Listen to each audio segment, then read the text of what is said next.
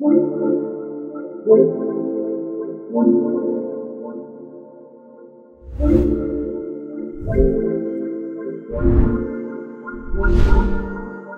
up guys, I'm Adam from Worldwide Cyclery. We've been getting a lot of requests to do a bike check on an SB130, so today we have answered those requests and we are here to do a bike check on my Yeti SB130.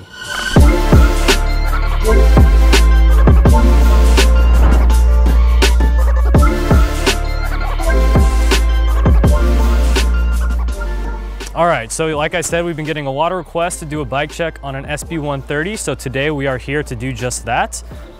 My bike, as you can tell, it's a black Yeti SB130, size medium. I've had this thing for about 8 months now. I absolutely love it.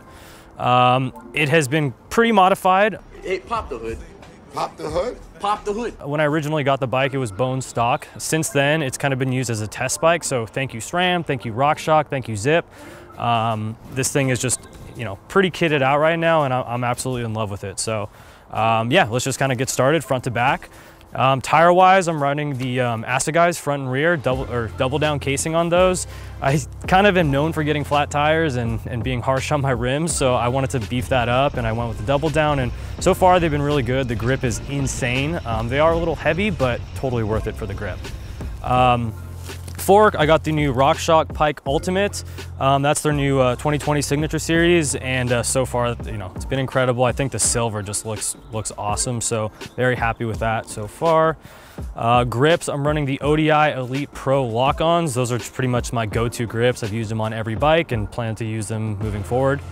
As far as my stem, I got the Raceface Turbine R stem, 32.5. I like to keep it pretty slammed. You know, I have kind of short arms, so I prefer have my bars nice and tight, and it just feels good to me. Bar-wise, I'm running the Truvative 760s alloy for right now, and pretty happy with those. Running the Super Deluxe Ultimate, again, another 2020 product from RockShox. They've been, you know, super cool with us and sending us all this product to review and test out. So yeah, I've been very impressed with the SRAM and the RockShox products so far. Obviously, I'm running AXS, so I got full Eagle XX1 AXS on there. I got the Reverb AXS. The combination of the two is pretty amazing. Everything is just instant. One of my favorite features definitely has to be the burst shifting for up and down. It's just, you're never really struggling to find a gear. Anytime you need to get to that right gear, you can literally just hold it down and it'll just go. It's very impressive, very quick. You just have to remember to charge your batteries. But yeah, I love it, no complaints. Keep it moving. I'm running the Issy flat pedals. I really just like the platform on them. They grip really, really well with my 510s, so I'm definitely happy with these.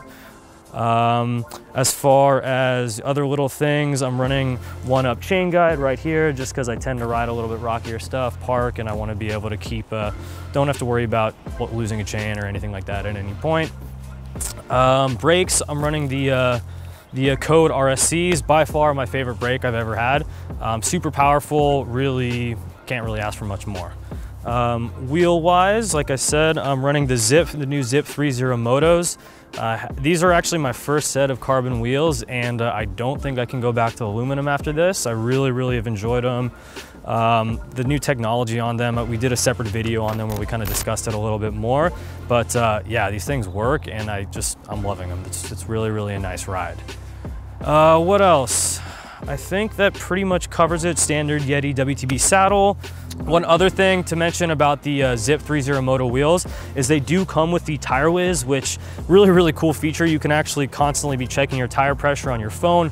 All the AXS kit integrates into your phone, which is really cool, and you know, it just makes things really easy. All you got to do is download the app. Anytime you're not sure of your tire pressure, you just check that. It also has lights that blink to tell you kind of if you're within that set range. So really cool feature. Definitely enjoying that. Other than that, I think this bike is pretty dialed. I really don't have anything else I could add or want. It pretty much is my dream bike, and just super happy that it's all kind of come together this way, and yeah, I'm really stoked on it. So hopefully you guys liked it. Let us know in the comments if there's anything you would change, add to this bike, and we'll see you in the next one.